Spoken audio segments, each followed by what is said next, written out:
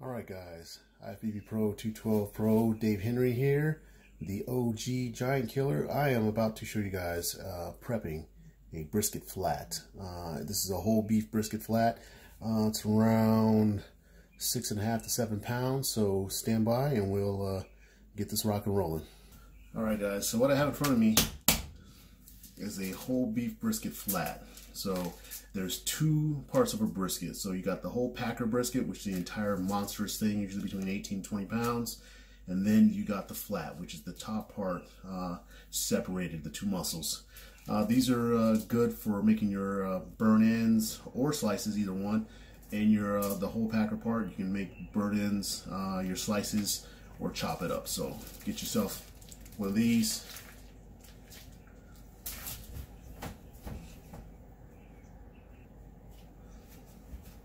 Alright, so we're back. Got this bad boy uncovered. I'm going to pat it down. It's already been trimmed, so it's pretty good already. If you do happen to trim it, you do have to trim it somewhere within 1/4 of an inch. Keep some of that fat cap layer on there. Okay, this one's really good. No additional trimming needed. So basically you want to just blot it dry from all the excess liquids. Alright.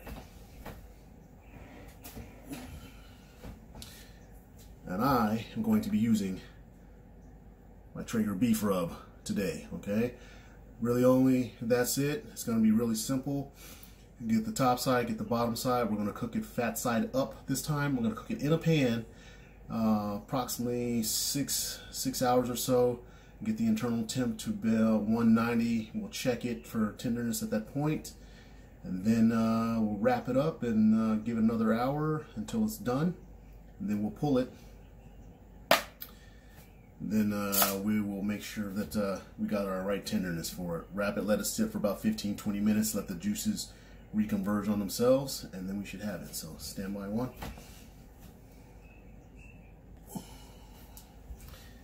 Alright, welcome back. So, found a little silver on this piece. You want to get in there with your knife and start removing any of that silver. It's really tough.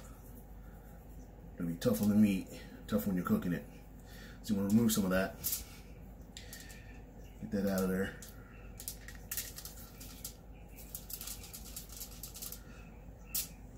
You want to trim it within 1/4 of an inch. Leave some of that fat on there. Fat is flavor. And this is definitely not your contest food, okay? Just to throw that out there.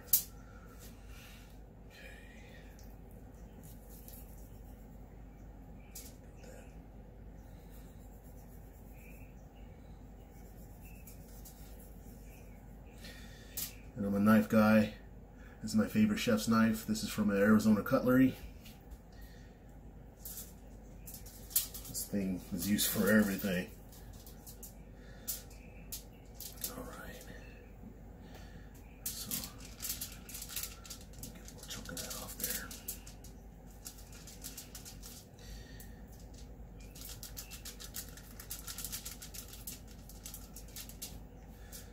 Alright.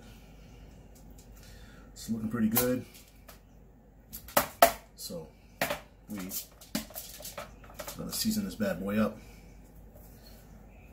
Okay.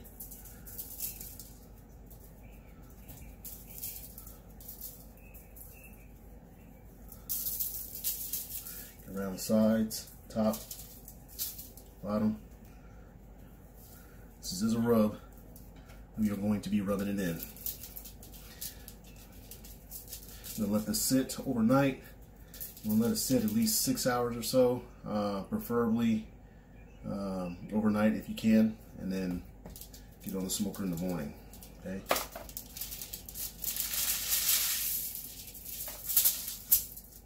Same thing, other side.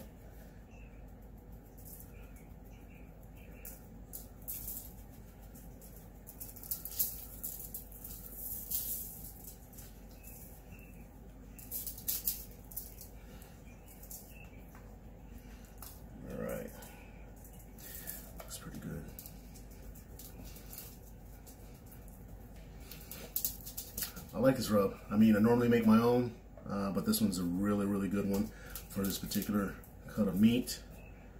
So if you guys can find it, get it. If not, you can make your own. You can just make equal parts salt, pepper. If you want a little more sweet in it, you can mix a little sugar, a little brown sugar. So from there, I'm gonna trash that. We're gonna wrap this up. We're gonna put it in there, and I'm gonna see you guys tomorrow on the smoker. So we're back. Got the Traeger on smoke. Had it wrapped overnight with the rub setting in. So there we go. I'm gonna wrap.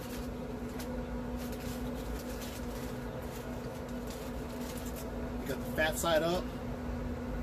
We're gonna put in our temperature probe. I'm gonna set it on here. So inside, I got it.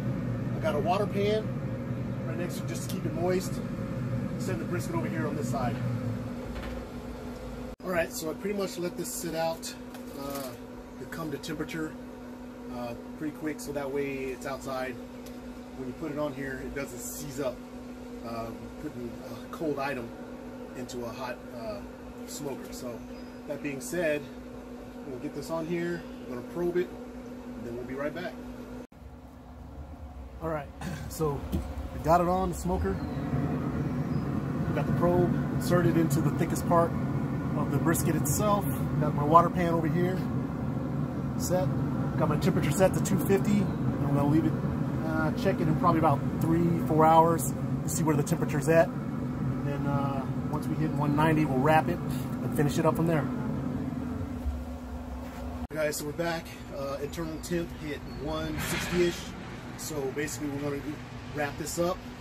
I've got a mix of Worcestershire and water and some apple juice in here, and I'm going to pour with the brisket as we wrap it up. Give it that added moisture and make sure it's super tender and juicy. There we go. Get all of it. Leave a little opening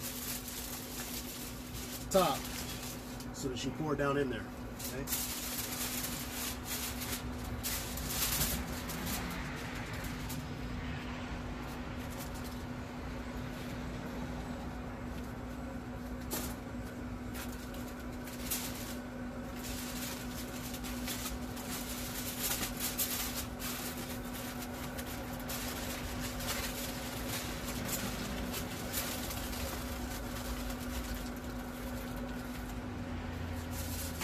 I'll grab an additional piece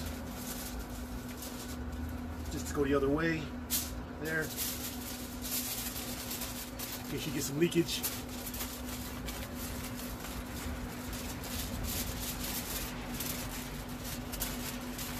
Give it a tight wrap.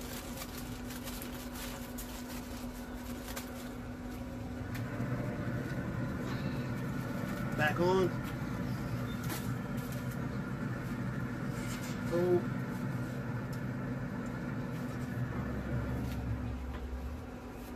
Now basically you should let it hit internal temp to around 200. Check it for tenderness at that point, and then you're going to pull it off and let it rest. Alright, so we're back. We hit internal temp of about 201 or so. It's going to continue to rise a little bit, carry over cooking, carry over temp if you want.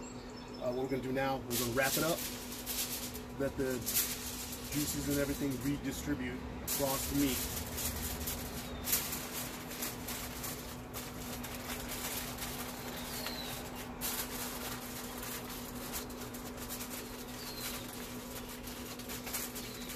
Basically at this point, bring it inside, throw a towel over it, keep the all the moisture inside the meat, leave it as wrapped as it was, and then we'll come back, we'll slice it up, and we'll have a good time with that.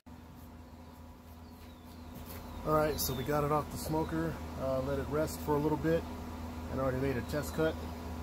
You see the smoke ring in there? You want to cut it across the grain. Check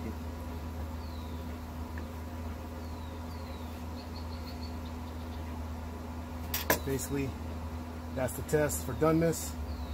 Should be able to pull that apart fairly easy. Get it? A lot of good stuff. Right here.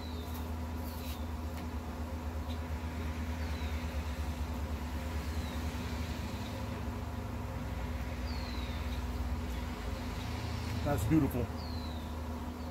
There you got it. All done.